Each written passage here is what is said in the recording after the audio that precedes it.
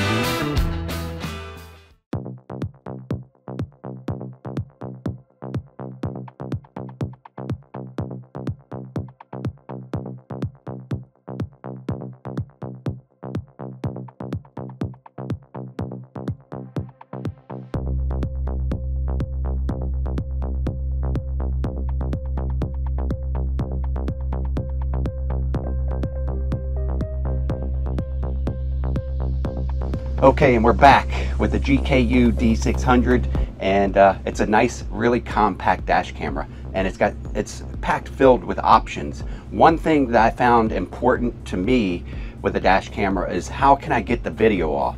Me as a a video maker, YouTube channel guy, and I want to share some of my dash cams. Most people have a dash cam just for protection from accidents or mishaps that happen while driving. But for me, I kind of use it in my footage a lot of times. So I was looking for easy ways and methods of cameras where you can pull the video off easily. Now, the easiest way would be to just pull the dash cam card out, which I do most of the time. The SD card plugs into the side of the dash cam, and the dash cam is right up here on the bottom of my dashboard right there. And you'll say, hey Todd, why don't you mount it up top to get full vision?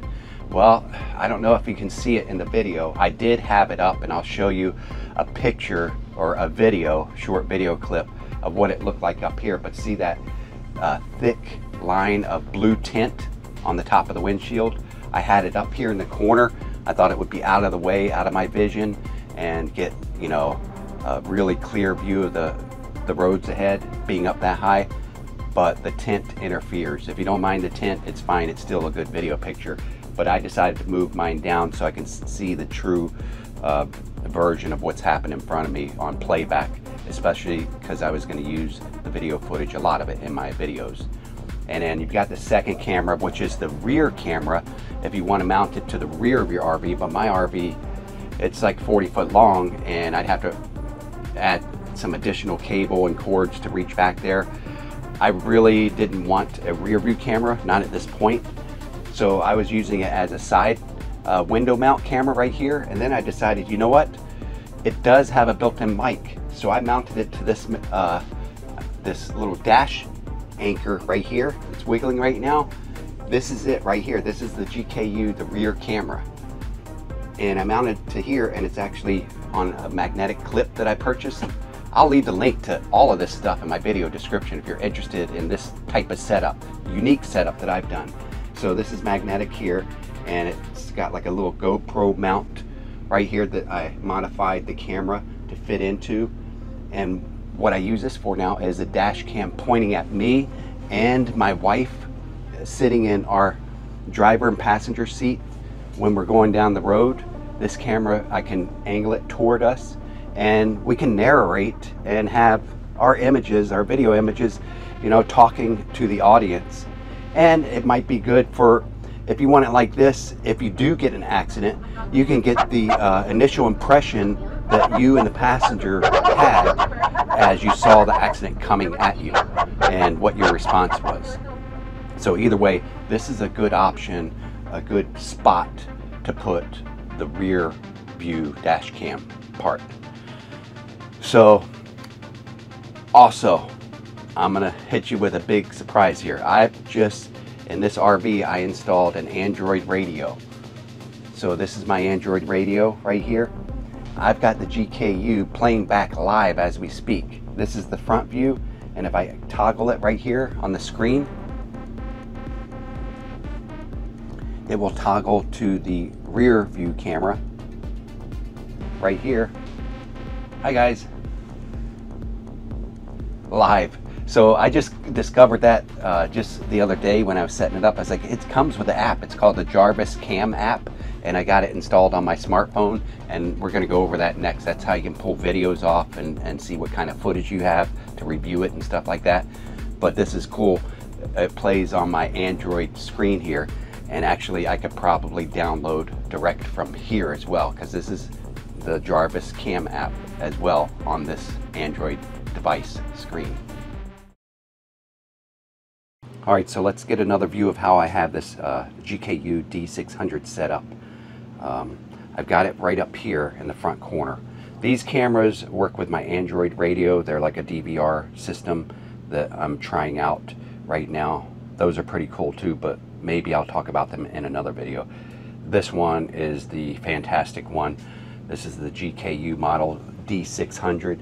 I got it mounted right down there. 2 cords go in, 1 cord comes back to here, the rear camera. I've got the additional cable tucked in underneath this dashboard right here that's velcroed down, so I have additional cable if I didn't want to run it back somewhere else, but for now I don't. And then the other cord there that plugs in at the top, that is the power cable, and that's just the USB-C, and that plugs in, actually that one I installed a like a cigarette lighter power point adapter, and I just wrapped the cord up underneath here and plugged it into the accessory adapter I installed here on my accessory power line. So that comes on, I don't even have to think about that. That comes on when I turn the ignition key on, and it'll give you an announcement that it's turning on. I'll show you right here. Let's go ahead and turn it off. Okay, it's off now. We're going to go ahead and act like we're going to start the car, turn the ignition on. Start recording. It tells you it started recording. So it's pretty cool having a dash cam when you have these views up here and you want to share it with other people. If you're the sharing type person who wants to share videos, you can always get footage off of the SD card right there, or from the Jarvis Cam app, which I'll show you in a minute. And I believe it supports up to a 256 gigabyte SD card. So you can store a lot before it starts recording over top of the oldest clips.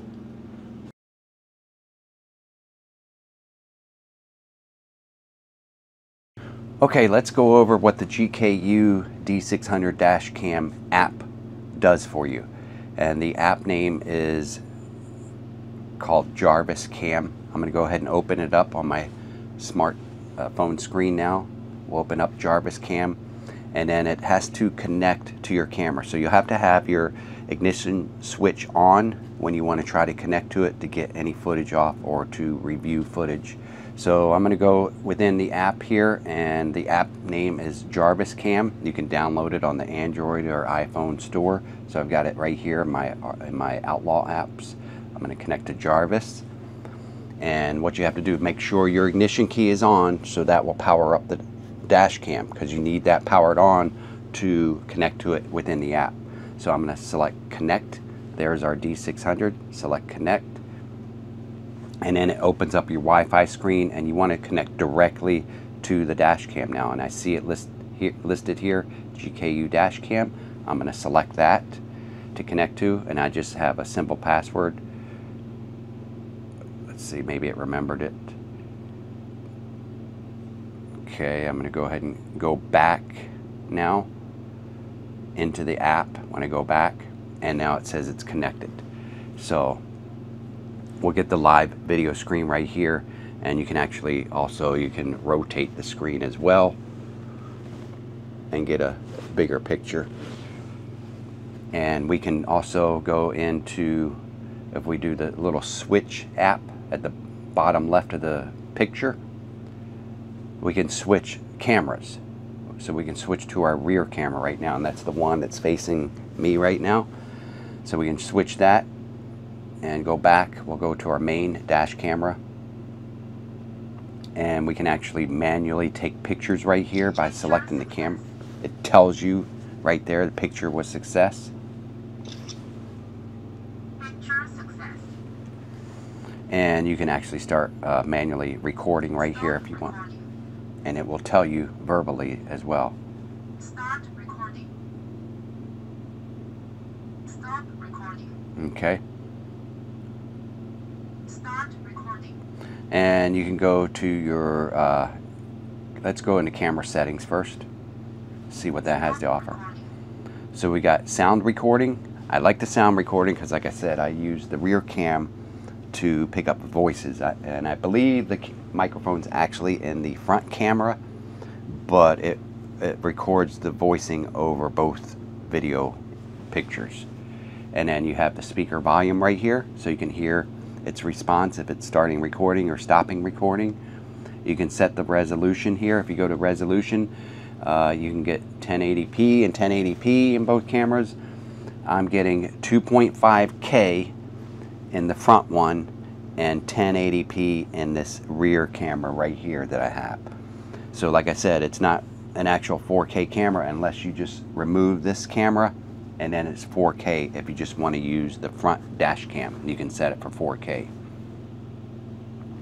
And what else do we got? Loop recording duration. Now this is set 1, 2, or 3 minutes. I'm actually going to change this to 3 minutes. That's how long, you know, if you save video clips, which it will automatically, I like to save them in little chunks, 3-minute chunks. So if you're looking for a spot you traveled through during the earlier part of the day, you just have to review little 3-minute video chunks, and you can make it easier by sizing it smaller, 1 or 2 minutes. Okay, and that's what that is. Time mark, I like the time mark on there. This you can turn on or off. I do like the time mark because that's where you're going to try to figure out what happened at what time. So keep the time mark on there. Rear camera, flip left or right. That's if you mount it to the rear and you want it to look like it is in a rear view mirror, you can flip this camera left to right. And collision detection sensitivity for driving, it will automatically lock a clip if it triggers like a bump or something, like you crashed into something or something crashed into you. It will lock in the video clip on your Jarvis Cam app. So keep that on for safety reasons and for security for yourself. And then there's a Wi-Fi name, password, and your SD card. Looks like I only got about a 60 gigabyte card in mine currently, and that's about it. We'll go back. Now we'll check out the camera files, and that's the bottom left of the app. Go ahead and select that. These are all the clips here, see? All the looped clips. And some of these are recent. You see me right here in the this rear view camera right here. So you can go through these, and they're organized by date when they were taken. Now, I've been sitting here for about a week at my mother-in-law's house in Canada, so we haven't been doing a lot of driving, but I'm going to give you a few clips to show you some of the adventures, the roads, the unique roads we've been on to get here at this spot last week when we arrived. Those views, take a look at them. Those views are so cool. I've got some on here, the clips, and I'll play those back for you and we can watch them right now. Just the crystal clear view of those roads and the landscape, and sometimes you see, you know, a view of the water on the road and stuff, and it captures all this from the GKU camera, and the views are awesome that you get from this camera. You would think that it is actually recording in 4K, even though none of these clips were recorded in 4K, because I had the rear camera up here too. And a matter of fact, I'll show you some of the inside camera as well. A very crisp, clear picture, even though that was set at recording at 1080p, the inside camera. You see me and my wife or whatever. Very clear in the video picture that it records for you. I'm so happy with this camera. There is one downfall I'm going to share with you in just a moment when we get to the end of this video. But anyway, let's go back. Here's all the clips now, and I wanted to show you. You can go to locked clips. I don't have any that were locked, like if we got into a collision or something, or you can manually lock them if you want. See, I'll just select this video right here on the screen here. This is one of our drives that we had coming here. And it's going to take a minute to load because we are recording at the same time here. So if I like this clip, see at the bottom, I can take a screenshot of it, I can delete the clip, or I can download it. So if I go to the left bottom, it says download. I'll select, see now the video clip is loading. I can select download, and it's going to begin to download within a file of this Jarvis Cam app. And then you can retrieve that video file. It's a .ts file. You can find that file. I'm going to go ahead and cancel download right now, but that's how you can download directly from the Jarvis app, which is a cool feature that not many other cameras have. Actually, not many of the cameras I've tried out have an app that you can connect to it directly like this. Usually it's like everything's on the SD card. You got to pull the SD card out. That's the only way you can access what the camera did or whatever. Or they have a really small touch screen on the camera and you can't hardly see it. And especially in a motorhome like this, you can't reach forward to the little touch screen on your dash cam. It's not going to work for you.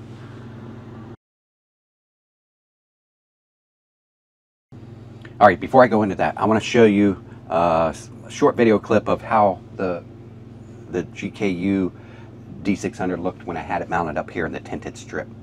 I'll play a clip of that, and you see here that it's a beautiful picture and everything, but it's all tinted blue, and you're like, oh, what's wrong with it? Why is it the video? Is it corrupted or something? It's got a blue tint to everything in the video, and the video is beautiful and all, but it's tinted blue. So watch out for that when you go mounting it. Even if you're mounting it in a regular in your regular vehicle, which this I would actually recommend for any vehicle. Watch out if you mount it up near your mirror or something in your regular vehicle. You're going to have that tint strip, and it's going to kind of distort the true vision that you had going down the road, because it's going to be tinted in your video playback. So I mount mine down here, and it's plenty enough to see the whole entire road, as we saw in the videos that I captured. So I like that. Now the one drawback before we end this video on the GKU dash camera, the one thing that I ran into that I didn't necessarily like, and that is the recording clips. GKU saves them as a .ts file, and a .ts file is not recognized by many I say editing programs, or at least not by mine. I use Sony Vegas editing software to make all my YouTube videos, and I threw these .ts files in them, and you've seen some because I just showed them to you now. But what I had to do is I had to convert them into a .mp4 file before I could use them in my editing software. So you might want to check if you're going to buy this exclusively for your YouTube videos, and you want a nice dash cam like this that makes those nice crisp video recordings, and it fits to a flat windshield on a motorhome, then check your editing software and see if it knows and can discover and play back .ts files. That's the only issue I had with this camera. Otherwise, it's perfect. But I found a way around it. I had to download another program which does it for me for free. It changes, it converts .ts files to .mp4 files, and then I save them in a file for my video editing, and I can include these video images with you on my YouTube channel. So it works out either way. It's just one other step it added to me because my Sony Vegas software does not really play well with .ts files. So guys, again, thank you for tuning in to another one of my videos. I really enjoy having you on each and every one of my videos, and I hope that you are subscribed to both of my channels, TW Home Show and RB Adventures Todd's World, because when I'm on the road you might not see too many things on TW Home Show, which is stuff I do around my home in Florida, modifications, projects, smart home stuff, landscaping, lighting, all kinds of organization videos and stuff like that around the garage and around the home.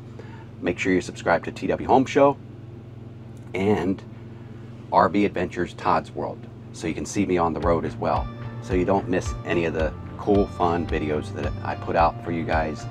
And make sure you leave a thumbs up, like this video, and I appreciate all the followers and subscribers, and I'll see you guys on the next one.